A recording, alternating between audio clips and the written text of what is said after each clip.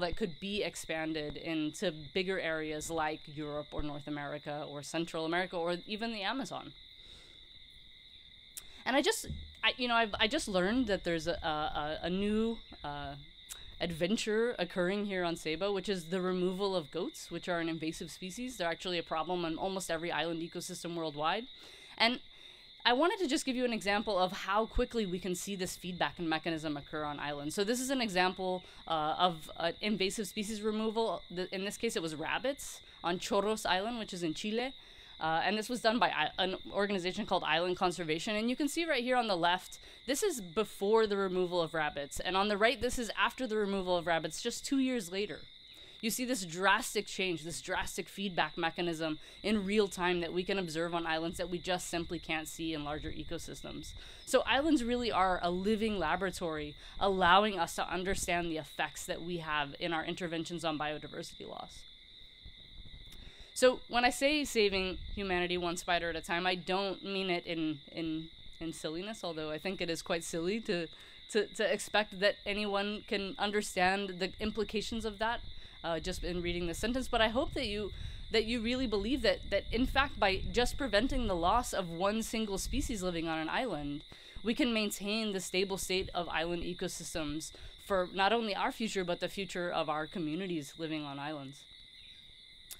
But I wanted to share with you also a bit about my research. I've been working and studying in the Caribbean for my entire career, starting when I was a PhD student at the American Museum of Natural History. I think my first solo trip to do research on an island was in 2003, and I've never turned back. I've been working and researching on islands, doing field work, doing terrestrial faunal surveys over the last 15 years. And most of the time what I'm working on is arachnids. I study, by and large, the group that we call arachnids. They're almost all terrestrial creatures, with the exception of sea spiders and horseshoe crabs. But they include groups that you're familiar with, like spiders and scorpions, and probably groups that you've never heard of, like camel spiders or tailless whip scorpions or hooded tick spiders. All of these are unique groups of arachnids that have been living on Earth as independent lineages for over 400 million years.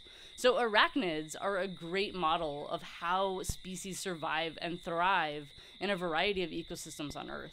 And for me, that's really fundamentally why I've chosen to pursue a career studying arachnids. It's not because as a child I fell in love with spiders, although I did. But it's really because I think that they provide a really great snapshot in time of what success looks like in an ecosystem. And they've really adapted to live on every ecosystem on Earth, including right here in Ceiba. And what I wanted to just point out is what sort of happens in a natural ecosystem. So ecosystems fluctuate through time. They experience change, that's natural. They experience disturbances like hurricanes, that's natural. And over time, the communities of plants and animals living in an ecosystem fluctuate. You see a constant pulsing of species accumulating through dispersal from other islands, or speciation, the formation of new species through evolution and natural selection. But you also experience species loss. Species go extinct naturally. This is a process of nature.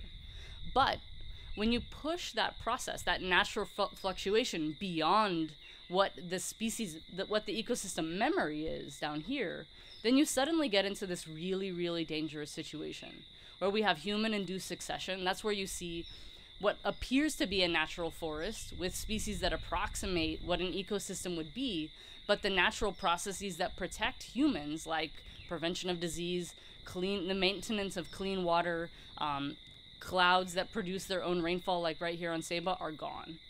On the other side of the spectrum, what we see is a complete loss of natural function. So that's the complete desertification of an ecosystem, kind of like that island we saw on Chorros, where the ecosystem just fully breaks down and is no longer functioning. And really, because we live during this period, and this is a fantastic quote written by Dr. Sarah Cruz sitting right there in the back, I think because we have been to many islands throughout the Caribbean and really experienced firsthand what it looks like when you start to move out of that natural ecosystem fluctuation, really because we as scientists are living during a time when human development is altering the natural environment at an extremely fast pace, we feel like we're in a race to discover collect and describe organisms before they go extinct. And this is not a race that we're winning.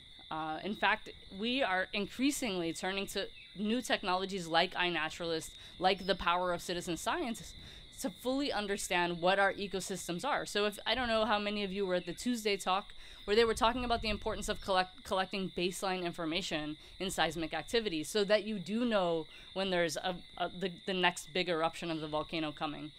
We need the same thing for biodiversity data. For most places, we don't have baseline information. We don't know how many species live there. We don't know whether their populations are healthy or unhealthy, how many individuals makes up a healthy population. And so conversely, we simply don't know when we start to slide out of that natural fluctuation and into something really precipitous where we might see global, at least global on an island scale, catastrophic decline of species. And, you know, I said that I'm really focused on the Caribbean region, and I've been working on this region for 15 years, and the reason that I love it so much and why it's so completely fascinating from a biological perspective is because the Caribbean is really geologically complex. It's made up of all of these independent geologic origins of islands that interact with each other in ways that don't exist anywhere else on the planet. So I think oftentimes when we hear about evolution on islands and these great stories like the Darwin finches of the Galapagos, or the Galapagos tortoises, or maybe the Hawaiian honey creepers, another big bird group that's experienced natural selection on islands, those are all these simple systems. They're simple because they're isolated.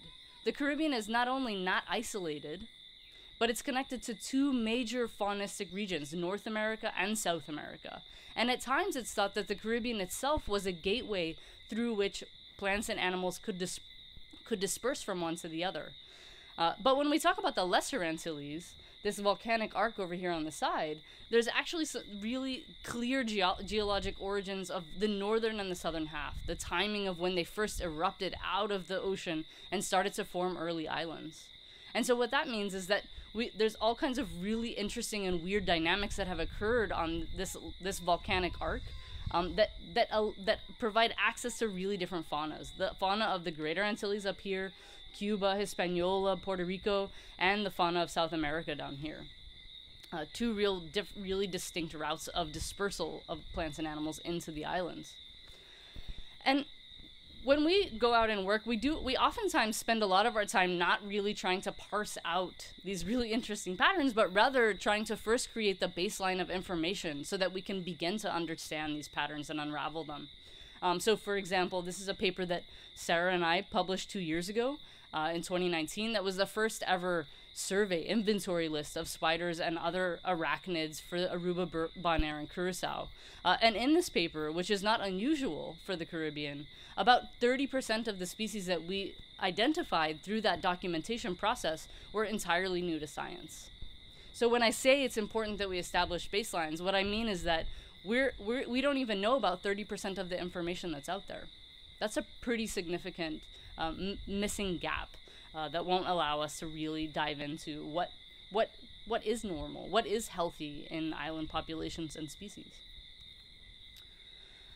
I work on scorpions primarily, and this really beautiful scorpion here is a scorpion found here in Ceiba. There's 2 species in Ceiba. This is the first, and this scorpion belongs to the scorpion family Buthidae, which is a family that produces neurotoxins that affect human nervous systems. And so they actually produce a toxin that tricks your brain into thinking that your hand is on fire when you're stung, when really all that's happened is you have a tiny puncture wound in your finger. And so their toxins have this distinct ability to interrupt the way that our nerves transmit signals to one another. I'll tell you, it feels about like a wasp sting, the one here. So it's certainly not lethal. It's certainly not like severely harmful to humans. To my knowledge, I've never heard of anybody having an allergic reaction, but not fun at all. They typically live under bark and rocks and in like debris that you might have scattered around your property. This is the other species, and it's quite small. And I brought both of these that I've collected over the last couple of days. They're alive still. They're back in my bag. So if you'd like to see what they look like in real life, they're probably much smaller than you're envisioning after seeing these giant pictures up on screen. But this is the second species. This is a species that is currently considered a subspecies. that's endemic to Saba. It's found nowhere else in the world, but it's likely that that it will be fully elevated to a species in coming years. These are little tiny guys. They're really small, like the first knuckle of your thumb in length. And they live under rocks. They're really, really secretive. The only side of the island that I'm aware that they've been found on is on the northern facing slopes. Oh, sorry. Yeah, the northern facing slopes. And they're tough to find. They live inside burrows that they construct themselves. They excavate the ground using those big, really powerful claws that they also use primarily for subduing their prey. So living a really different lifestyle than the other one. Scorpions are cannibalistic, so if they do encounter members of either the same species or other species, they'll readily eat each other. Not the friendliest of neighbors to have. This species, I don't know if you can even see it on the screen. I love this picture from iNaturalist because it really, I think, demonstrates the effective camouflage. This is a species of spider that Sarah Cruz is an expert on, and in fact, this species right here was described by her maybe a decade or so ago. Before that, it was not known to be a distinct species living here on Saba. It's found Saba, St. Martin, and St. Bart's, I think. I got that right. You can ask her at the end of the talk. And what's really interesting about these spiders is that they're exceptionally well camouflaged, but they're also exceptionally fast, and they don't live in webs like what we oftentimes think of as that spiders do. Many species of spiders do not live in webs, and rather errant, so they just walk around their environment and are sit and wait predators with a really excellent camouflage, just sitting around and waiting for prey to walk by. And I brought a couple of videos that Sarah made. This first one is a video that she made in her room here in Queen's Garden just a few days ago. And I really like this video because it's eating a mosquito. And so if you're wondering why we want these spiders around, well, the answer is they're probably doing a pretty good number on your mosquito population here in Saba. And let's see if I can get it to play. So you probably missed that because these spiders move so fast that it's almost impossible to see their actual strike with human eyes. And I have another video. This is not of the species here on Saba, but this is a species that Sarah captured using high-speed video cameras that slow down the rate of replay. They're about 2,000 frames per second. And so you can see the spider is sitting here and waiting. Sarah's introduced a prey item. This is a cricket right here up top near the back leg. Its face is facing pointed down towards the bottom of the screen. And when I click play, you'll be able to see the movement of the spider executed over a few frames.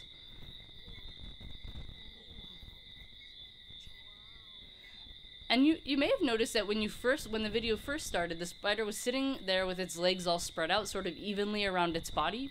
And that's because spiders like this one have ears in their feet. They have acoustic organs that allow them to pick up vibratory signals. And so by having the legs evenly spread around the body, they're able to hear in all directions, omnidirectional hearing, and sense the direction from which the cricket is approaching, so the leg that's closest to the origin of the vibrations. And then they pivot to capture that cricket, and it happens in just less than a blink of an eye. I think this happens in like 10 frames or something, which is probably like a millisecond. It's really, really incredibly quick. If you watch it in real life, you see the spider and then suddenly the spider's eating. You don't even know what happened. Pretty incredible. She's the first one that ever documented this movement. And in fact, she's working with she's collaborating with a physicist now to understand how the physics of these spiders actually function. Because the way that they move defies our understanding of musculature in some ways. It's just way too fast. It's the fastest turning strike of any living animal. So other things that Sarah and I work on is we try to really understand, by looking across many different species of spiders and insects, what the origins of life in the Caribbean are. And this might not sound particularly important, but I think what the underlying importance of it is that the way that things disperse onto islands and change and adapt to island life is important for the longevity of species on islands. So if we don't understand the past evolutionary trajectories of animals and plants, how are we ever going to anticipate the future evolutionary needs? Species can respond to climate change. They have for millennia, and they'll continue to do so. But we have to be able to anticipate the evolutionary needs of plants and animals. So we spend a lot of time uncovering the past so that we can predict the future. And one of the things that we've discovered in a paper published just a couple years ago that looked at 20 different lineages. I don't know, so I'm sure Sarah will tell me I'm wrong, but 20 different lineages of insects and arachnids that occur across the Caribbean islands, is that there's two main sources of fauna, of the ancestors of species living in the Lesser Antilles. In the northern half of the Lesser Antilles, the ancestors come from the Greater Antilles. They've moved down as the northern half of the Lesser Antilles volcanic chain formed. They moved out of the Greater Antilles and slowly island hopped their way down. But they met in the middle because coming from the south at the same time, actually slightly earlier, was another set of species. And this set of species came from South American ancestors and island hopped their way up the chain. And we see that split. It differs in different species. So in some species we see it between one pair of islands, and in other species we see it between another pair. But in general, it occurs right around Guadeloupe, either above Guadeloupe or south of Guadeloupe. And so up here in Ceiba, we can thank the rest of the Greater Antilles for our plants and animals. And if we were down in Dominica right now, we would be thanking the South American fauna for the ancestors of the Dominica plants and animals. And I just wanted to end my part because I want to hand it off to Reina and make sure she has time to tell you all about the frogs and other they're not other reptiles, frogs and reptiles of the Caribbean. But I wanted to just end with a few photos of arachnids that you might encounter while you're here on Ceiba. So I encourage you to go out, go for a hike, walk around your garden, walk around the grounds of the hotel or bed and breakfast that you're staying at, and see if you can spot some of these things. The first one is a silver garden spider. These are pretty common. They're active during the day, so you don't need to be out at night to find them. And what's really characteristic about them is they sit with their legs in an X pattern, and sometimes you'll see a little squiggly X in the center of their web that's probably used to distract predators so that they aren't quite sure where the spider begins and ends. Pretty big spiders, bold. They're often recognized easily. This is another one that's pretty big and bold, and you might see that they actually put their web up every evening and take their web down every night. So every single night they make a brand new web. They eat the old silk as a way of recycling the amino acids that are used to make that silk. And so during the day you might spot them just in the corner of a leaf. They like to hide out in the corner of a rolled up leaf during the day. They're pretty big spiders. They're about the size of a US quarter. And they're really this beautiful golden color. This is the Antillean orb weaver. This one is another one that I think is probably shocking if you've ever seen it out at night. This is another errant spider, so they don't build webs. They just sort of wander around on the ground. But this is a huntsman. Really beautiful, these beautiful fuzzy spiders. Definitely, if you see them around your house, don't shoo them away because they're taking care of your cockroach population. And this last one is another one that I think oftentimes you'd see during the day. They live in webs that are always horizontal to the ground, which is contrary to many kinds of spiders that build vertical facing webs. And in their horizontal webs are always missing a quarter of the web. This is a really distinct style of this group of spiders. They build a 3/4 of the way around web. And what's really easy to spot about them is that if you look at the underneath of their body, you might often see these like really two bright red, sort of almost reflective orange dots on their belly. And it really stands out in a way that I think often gets my attention anyways. And the last one is my favorite. This is actually not a true spider, but it's the closest living relative of true spiders, called a whip spider. And they lack venom and can't produce silk. So unlike spiders, they have neither of those things. And their first pair of legs, instead of being a leg used for walking, is a leg that's used for sensory. So it's like a giant antenna, and it's completely covered in sensory pits that allow it to smell, taste, and feel vibrations. Really beautiful animals. They care for their young for long periods of time and are also most definitely taking care of your cockroach and cricket populations around your house. And they can get pretty big, yeah. Here in Ceiba, with the legs spread out, they can get this size, so pretty big. In other parts of the world, they're really like quite dinner plate size. So they look fearsome, but are actually like, I would say, the sweetest of all arachnids. And with that, I'm going to hand it over to Reina to tell you about some other sweet animals.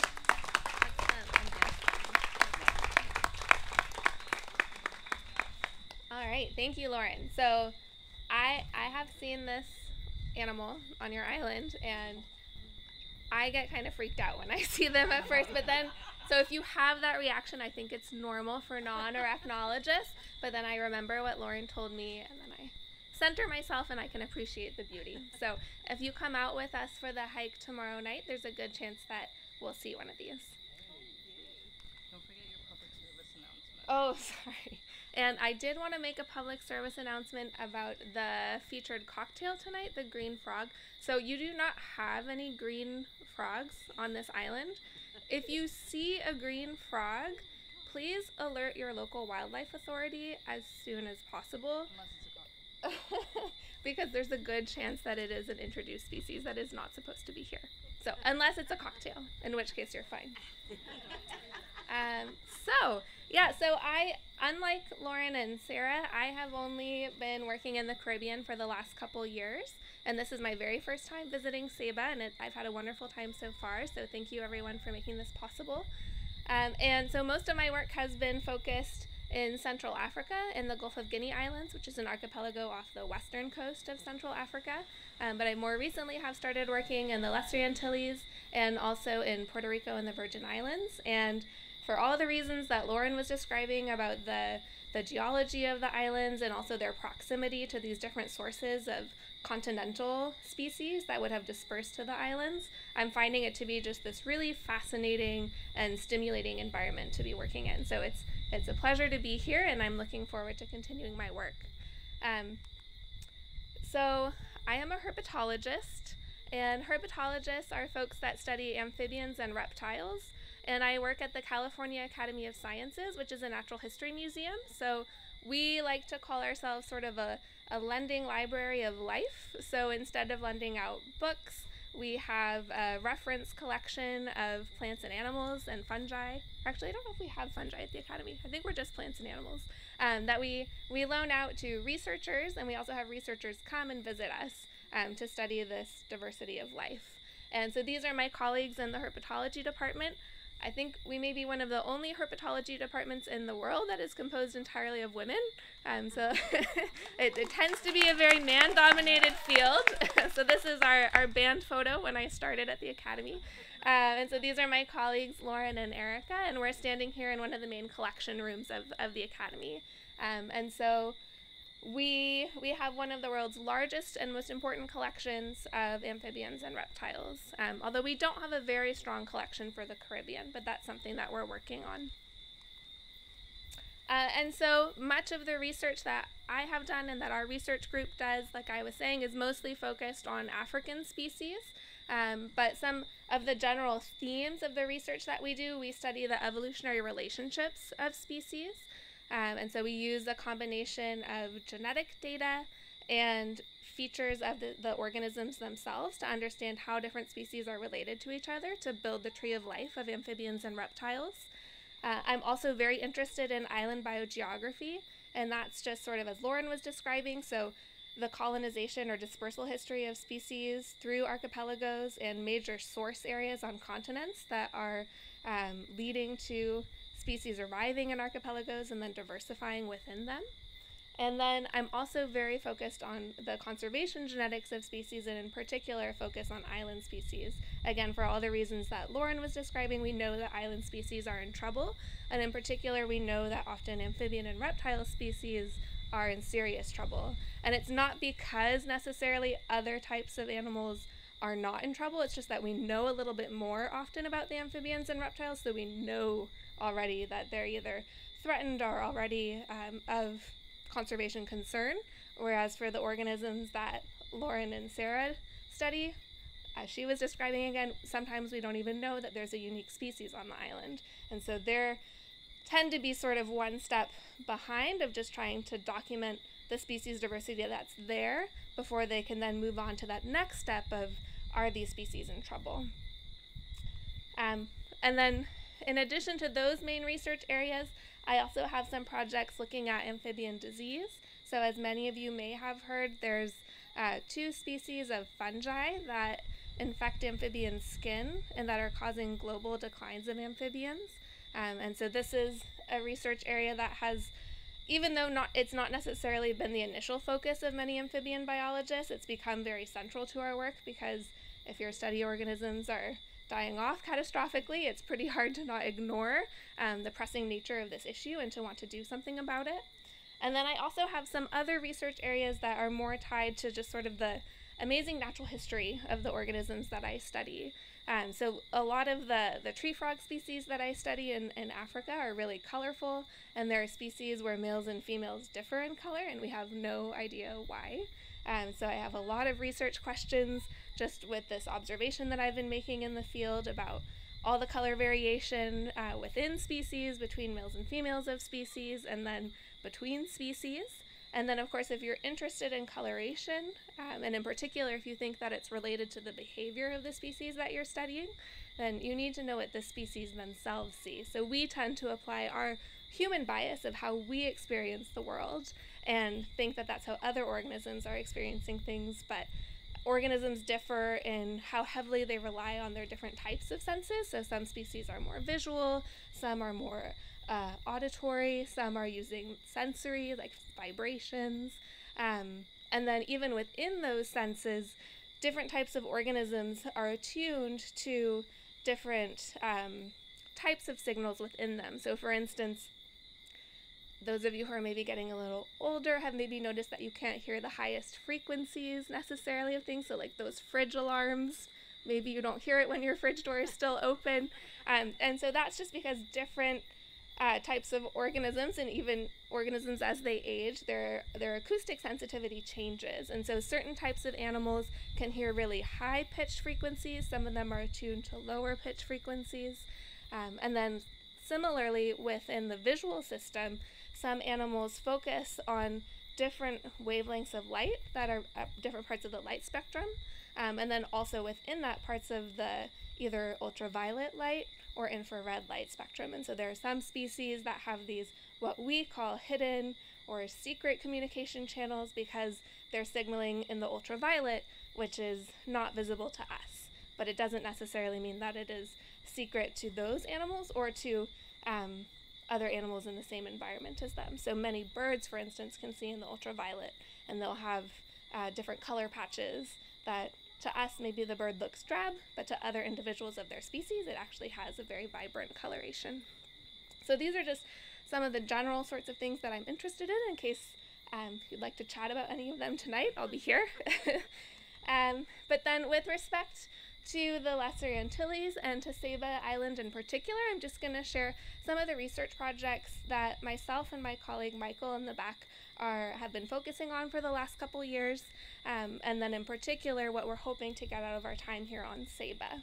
So Saba is indicated here in this map of the Lesser Antilles, and you have one species of frog here. It is literally here all around us. And this is a species that is found throughout the Lesser Antilles, and it's a very, very widespread species, and then it's also very locally abundant.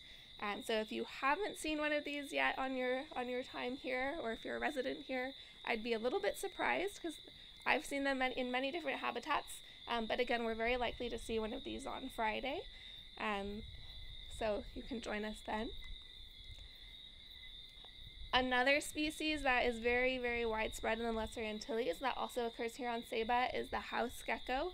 Again, this is a species that even if you haven't ventured out much into the forest here that you might have seen, they often can be found gathering around sources of light in town, and that's because they're hanging out there to eat bugs. This is a species that is 100% with certainty introduced here to Saba. So this map here is showing its distribution around the world, and it's one of the most successful invasive species, especially in more tropical environments. You can find it, those places where there aren't black dots is probably just because people haven't made an iNaturalist observation from there yet, but there's a good chance that it's there, especially in the tropical band. But it's a very common species to find on tropical islands, and that's because they're excellent stowaways. So unfortunately, they're very, very successful at invading and also very successful at establishing a viable population once they get to a new place. And they don't need much. They just need like a wall that they can hang out on and a light to attract the bugs, and they're perfectly happy. So now getting to a more unique species. So this is the Saba least gecko, and this, I like to show photos of the animals in hand if I can, just because it gives you a sense of scale. So this is a photo that we took just a couple days ago here on Saba, and these little geckolets are endemic to just a couple of islands here in the Lesser Antilles. So you can find them on Saba, and then also the islands in the St. Kitts Bank. So that includes Statia, St. Kitts, and Nevis. Then we have this big fella. This is the turnip-tailed gecko. And so this is a species that you can find in Central and South America, and then also on almost all, maybe all of the islands in the Lesser Antilles. They're a bit more secretive, so they tend to be in underneath bark on tree trunks or in sort of a cavity in a tree. You might get them in your home occasionally, but they're certainly not as common or easy to spot as that Mediterranean house gecko would be. And we actually haven't seen one yet on Saba on our stay here. So if you see one, sorry, we saw one, we haven't caught one. If you see one, please let us know because we're very eager to catch one. And it'll make sense in a minute why. But they're very, very large, and they might be a little bit intimidating if you were going to try to grab it yourself. You're welcome to try, but I can't guarantee that it won't bite you. So they're a species that has a very wide distribution. And then this is the Saban anole, which this is another species that I'd be surprised if you haven't seen yet. They're very, very abundant here. But don't let that abundance take you for granted, because they're actually 100% endemic to Saba. So you can't find them anywhere else in the world. They're only found here. And Mike, again, is an anole biologist. He specializes in them. And I have also done quite a bit of work on anoles. And I think they're one of the most spectacular species. So it's not common to see this really cool polka dot pattern on an anole lizard. But all the islands more or less have one or two species of anole. And the Saba one is a really special one. And then you also have on Saba a unique subspecies of the common iguana. So we took this photo just heading down towards the dock the other day to get gas. And so the iguanas here are really dark in coloration, and that's why they've been given this special subspecies designation. But in terms of how they're related to the common green iguana and these other populations of green iguana throughout the Lesser Antilles and Central and South America, it's not entirely clear. They certainly are considered to be introduced and even invasive on some of the islands in the Lesser Antilles. And so there are folks who are studying those questions about which islands is it supposed to be on, which islands is it a nuisance on, just with respect to another species of iguana that is native to those islands. So yes, but on Saba, if you want to see them, I think that's a good place to go check them out. They're pretty unique looking green iguana. And then we also have on Saba a unique species of snake, the Saba racer. And this is a montage of Sarah catching a snake the other night. So Sarah is an arachnid specialist, but she's also not afraid of snakes, which is rare because usually I find that people either have a tolerance of one group or the other, but not both. And so this is a unique species of snake that you can find here in Saba and also on Statia. It used to be on St. Kitts and Nevis, but it appears to have been extirpated there. So it's a near single island endemic, just here and Statia are the only two populations that seem to be still doing okay. And this is also a species that we found at the site where we're planning to do the night hike tomorrow. But we brought this individual in to do some work with some of the students here. And so many of the students said that they had seen snakes before in their backyards, but also on hikes. So even if you don't come on the hike with us tomorrow, if you pay attention, especially around rock piles, there's a good chance that you might see one on your own. All right, so now I'm just going to share a couple of the ongoing research questions that we have, and in particular with a focus on what we're hoping to accomplish while we're here on Ceiba. So this is some work that's being led by Michael, looking at the coqui frogs, so the Eleutherodactylus johnstoni, which is the frog that is singing all around us, and patterns of genetic diversity throughout the Lesser Antilles and a couple other regions where the species occurs. And really the main motivation of this work is to understand the native range of the species and the places where it appears that it has been introduced. So there are several islands in the Lesser Antilles where there are records of folks bringing the frogs with them because they love the song, maybe, and they wanted to have that familiar song when they were going to sleep, perhaps. And so there are a number of islands where there are documented records of when the species were introduced and where, but that's not the case for all of the islands. And as you can see, they're a very locally abundant species. They tend to establish when they're introduced, and so it's very challenging to tell just based on looking at the frogs whether or not they're native or introduced, whether or not they're supposed to be on an island, or whether perhaps they are not supposed to be there. And so we can use genetic tools to help us sort out which of those is the case. And so that's what we've done here with the help of collaborators who have sampled other islands as well throughout the Lesser Antilles. And so here you can see each of the islands that has a little dot on it is an island that we have sampled, and the colors of the dots represent sort of the genetic cluster that those frogs fell into. And so the first major two genetic clusters that we found, which was kind of a surprise to us, is that all those islands in the southern Lesser Antilles that have a black dot fell into one genetic cluster that was very distinct from the other islands.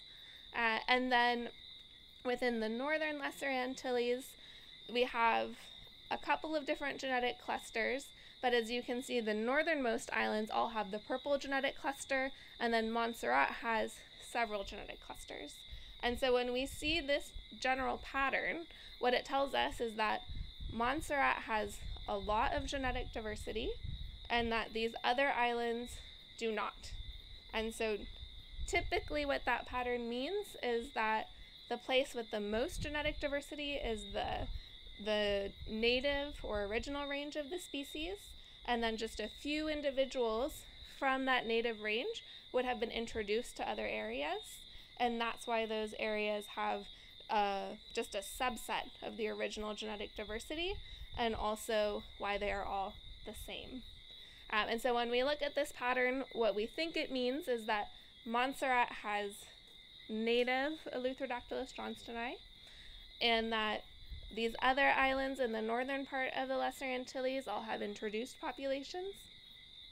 And then all of these islands that have the black dot, when we looked at the genetic diversity within them, they had very low genetic diversity, and it was shared among all the islands. And so in this case, we don't know for sure which of these islands would have been considered the source population, and there are a couple islands that we haven't sampled yet, so that's on the to-do list. But we would expect to see a pattern similar to the Montserrat pattern, but on one of these other islands that would sort of indicate this is the native range of that black genetic cluster, and then that would have been the introduction or the source of introduction for these other islands. And so yes, so we'll stay tuned to see what those results show us, and also that this is a species that has successfully been introduced back into mainland South America. And so if you've been looking closely at this map, perhaps you've noticed that there isn't a colored dot for the island of Ceiba, and that's because no one had sampled the frogs here for a genetic sample that was available to us to include in this data set. And so, as you might imagine, we haven't had trouble getting genetic samples of this species since we've arrived. And so now we just need a little bit of time in the genetics laboratory. We'll be sequencing those samples, and so hopefully we'll have an answer soon as to what the status is of these frogs here on Ceiba. So another reason that we wanted to come to Ceiba was to see what the genetic diversity is of the Sabin least gecko. So again, this is a species that we can also find in the other islands nearby, so St. Eustatius, St. Kitts, and Nevis. And Michael already had samples from these other islands, and we've looked at the genetic diversity and genetic relationships between these islands, but we didn't have samples from Saba. And so we're very interested to see, as you can see here, there's a little bit of genetic structuring or genetic differentiation among the individuals on these different islands. And that's sort of what we expect because these are very small geckos. They're probably not dispersing between islands very much on their own. And so as they're isolated through time, they start to accumulate genetic differences. And those differences don't necessarily mean that each of these islands has a unique species, but it's still important for sort of the long-term understanding of genetic diversity and evolutionary history of these populations to understand just how unique they are from one another. So for instance, if a population were to become extirpated or driven extinct on one of the islands and we wanted to do a reintroduction, which is something that is happening, for instance, with Galapagos tortoises, then we would want to know what is the best proxy population where we would want to source individuals for a reintroduction. And so having an understanding of relationships of these different populations within a species can help us do that if it gets to that sort of like worst case scenario. And then for this giant gecko species, so this is a species that currently, based on the way that the species is described, it has a very big distribution. So it's found throughout much of South America, into Central America, and also several islands throughout the Lesser Antilles.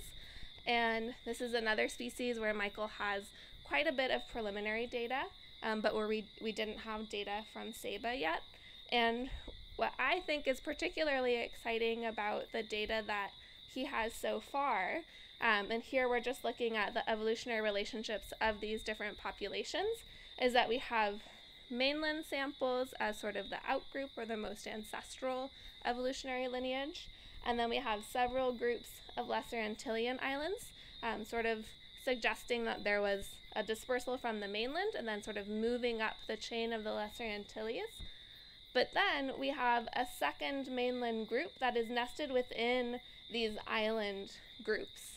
And so we tend to think of islands as being sort of an evolutionary dead end where things get there and then they evolve to be unique. Sometimes they evolve to be very strange, they evolve to be very giant, they evolve to be really tiny, they evolve to be really tame because they don't have their natural predators around. And then we tend to think, well, if they were to make it back to the mainland, there's no way they would be successful, right? Because they've sort of evolved to live in this very unique context. But that's not always the case. And so islands can also be an important source population of species that then recolonize the continent and are very successful when they return to the continent. And so we see that in these geckos, or at least we think that's what we're seeing in the genetic data that we have so far, where they have sort of moved through the Lesser Antilles archipelago and then made their way back to the mainland. And so we have a very interesting evolutionary history of this group. And we'll be excited to see, hopefully, if we can catch one of these here on Saba, how Saba fits into that picture. And then the last project that I wanted to share with you tonight is looking at variation in the phenotype, which is sort of the physical representation of an animal, as opposed to the genotype, which is the genome of the animal. And so, of course, it's probably obvious to you that there's a lot of variation within species and how different individuals look. If we look around the room here tonight, or the amphitheater here tonight, there's a lot of variation in how we all look. And the same is true for all species, right? They're not a monolith. There's variation in how individuals within a species look. And that sort of variation can also be really important to consider when we're thinking about the long-term conservation and evolutionary potential of species. And so we want to make sure that we are maintaining genetic diversity and phenotypic diversity to give populations their best shot at handling whatever global change is going to bring to them and being able to adapt and to continue to survive, in this case, on Saba Island. And so the local anoles here on Saba and also on several other islands throughout the Lesser Antilles, have a really interesting pattern in their coloration in terms of how they look in the hotter, dry environments on the island compared to the cooler, wet habitats in the environment or on the island. And this is variation that we can see within a single species.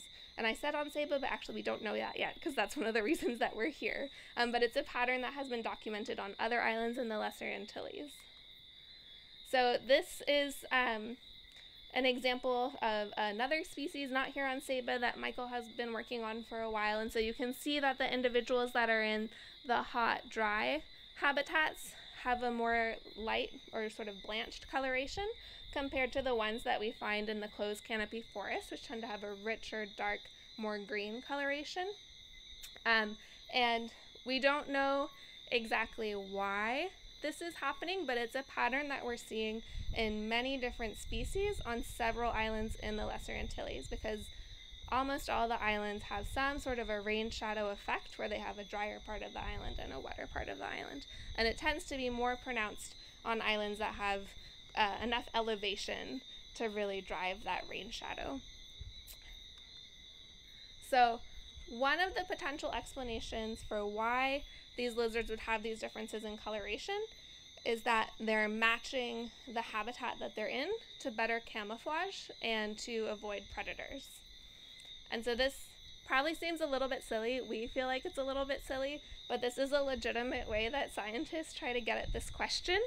And so on the left, there is a GIF of making an army of clay lizards.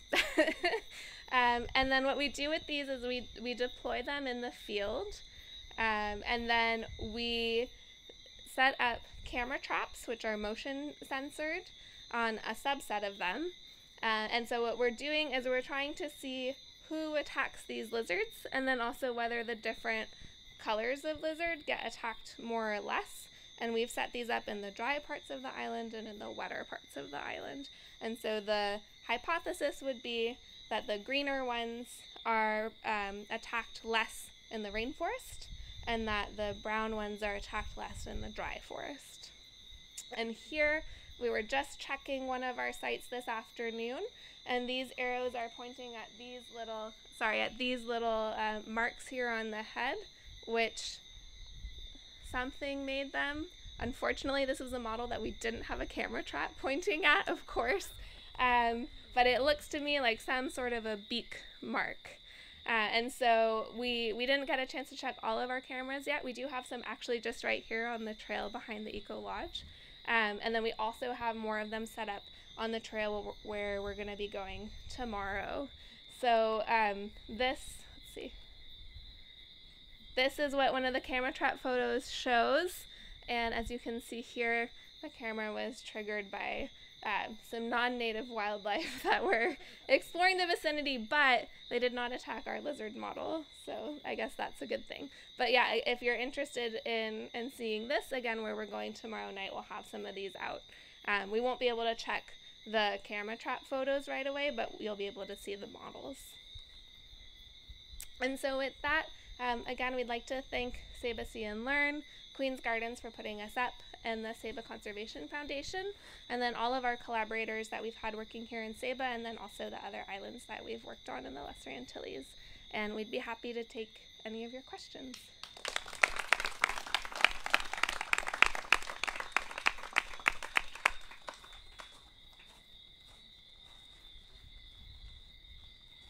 We got one question over there. Oh, yeah.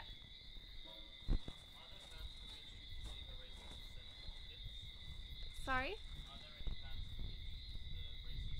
Oh, so the question was, are there any plans to reintroduce the racer to St. Kitts? And as far as I know, there are not. But, okay, and Kai says no. But yeah, that's an example of a species that kind of gets at what Lauren was describing with these really delicate linkages in the ecosystem and these different aspects of the food web. And so losing an important predator species like a snake can have really devastating consequences on sort of the balance of the other main players in the ecosystem. So maybe that's something that we can convince them to consider. But it would also mean that we need to understand a bit more about the ecology of that species, and then also to make sure that we actually have a sufficient stable population here in Saba and also in Statia before we would consider removing individuals to do a reintroduction. So yeah, reintroductions are quite a bit complicated for several reasons, but for top predators or ecosystem engineer species like Galapagos tortoises, it is an area that several different conservation groups and local government agencies are moving towards. On an island like Saba, or specifically Saba, what do you think has a bigger impact on the ecology and biodiversity? Local impacts such as, say, goats, or human impacts, or global impacts, say, for example, climate change? Do you want to take that? Can you just repeat the question? Yeah. So the question was what on an island like Saba has a bigger impact? Local things like invasive species, or global things like increasing severity of storms? And I think, really the answer is that those things go hand in hand.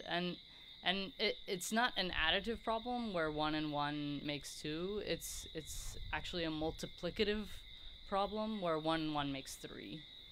So as you have invasive species that are degrading the natural environment, you inhibit the ability of the natural environment to respond to what would perhaps be natural things like storms, even storms in increasing severity. So as we sort of like slowly chip away at the stability of ecosystem linkages, we're also chipping away at the ability of the ecosystem to bounce back when it experiences a perturbation, when it experiences something like a severe storm. And so the answer is difficult because, yeah, like invasive species are incredibly problematic, as is development, as is like the desire for everybody on Earth to have like good electricity and good internet and good water. But the problem is that when you add those things with the increasing severity of storms, what you ultimately do is impact the ability of these ecosystems to bounce back. And that's what the focus really needs to be on, is the ability, preserving that ability for ecosystems to bounce back. And you can do that by removing invasive species. That's going to be a huge help. You can do that by setting aside national park land. That's going to be a huge help. And you can do that by convincing the local community that their biodiversity is more important to live because it maintains the ability for their local ecosystems to protect them from global storm, from things like increased severity of storms.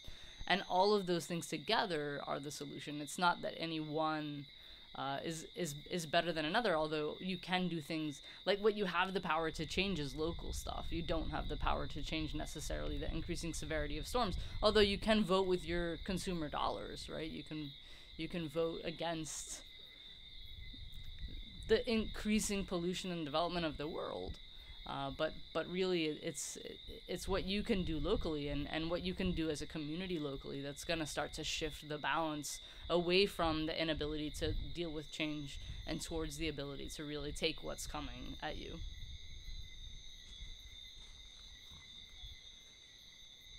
There's a question back there and then one up here. When you're considering genetic background of critters to reintroduce to a place where they can excavate, are you more interested in genetic background that's similar to what you think has been extirpated, or more genetic diversity so it's more resilient long term?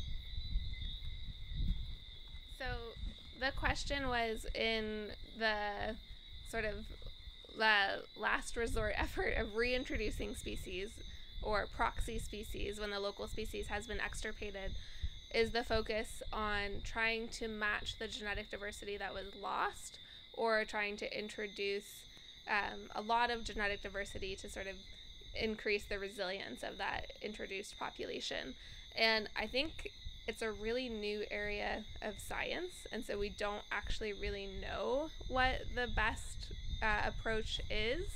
And I think it also really depends on what is even feasible, like what even your options are for a reintroduction population. And then there's also still a lot of work to be done in understanding how that genetic diversity translates into the phenotypic diversity, or sort of what the animal looks like, what the animal's physiology is, and sort of its ability to adapt to its local environment.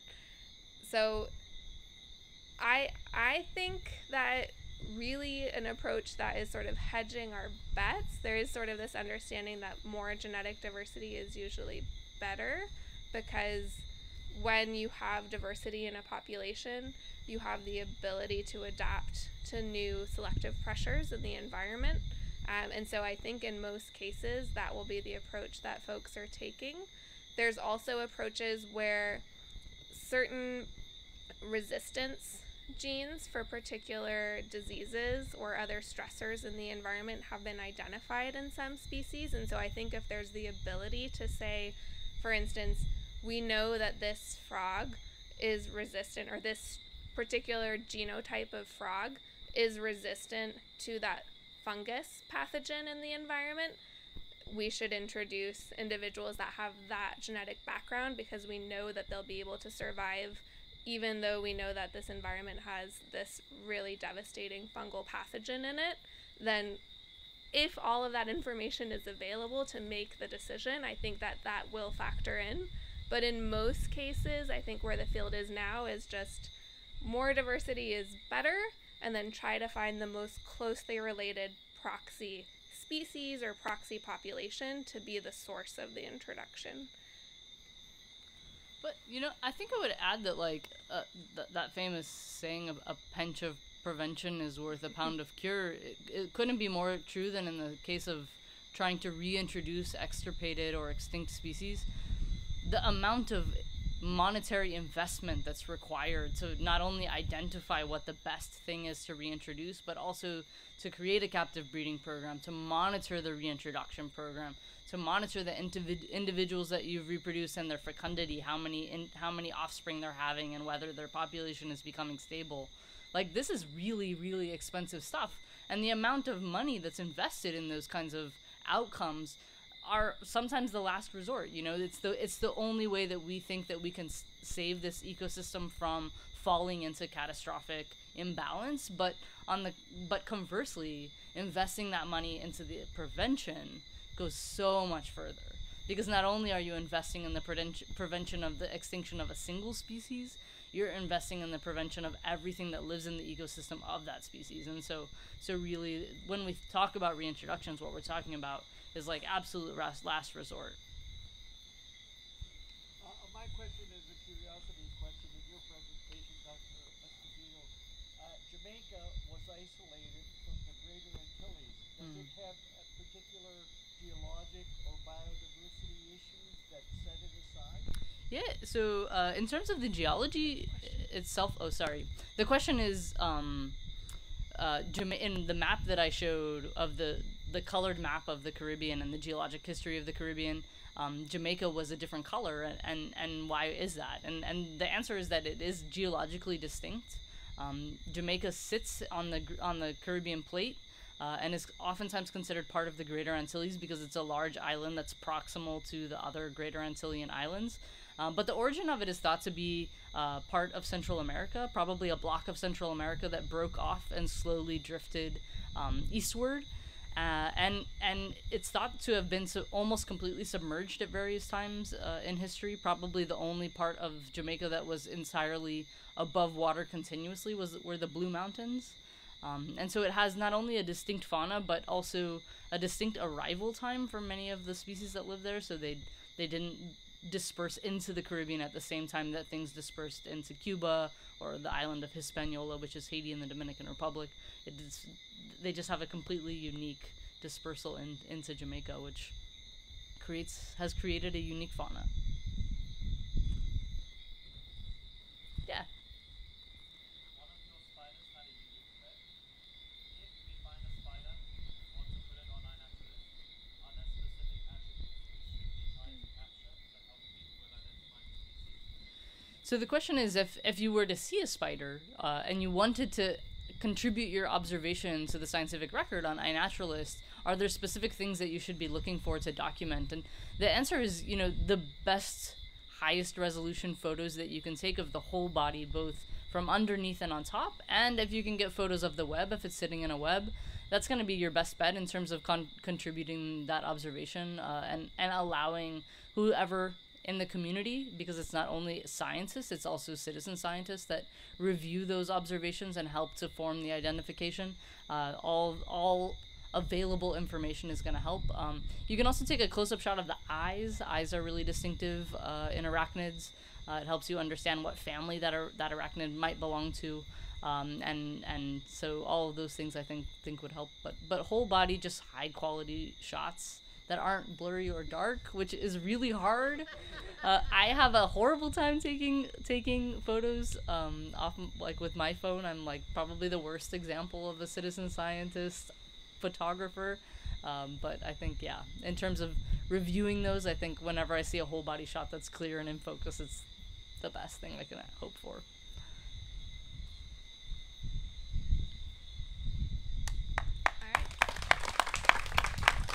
Thank you so much.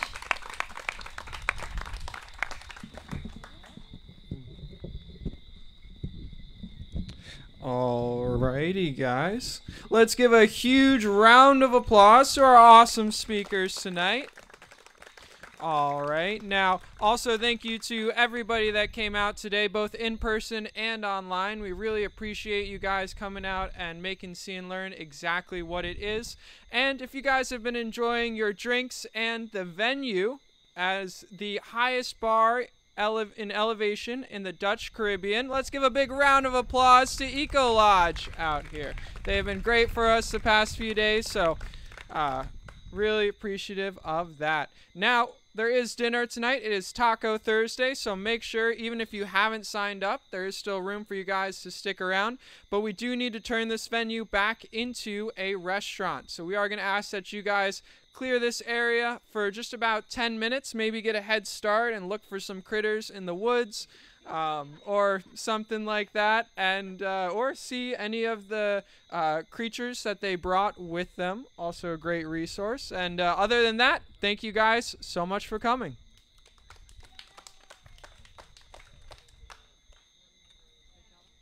JJ, I think you could safely say this is the highest bar in the Netherlands.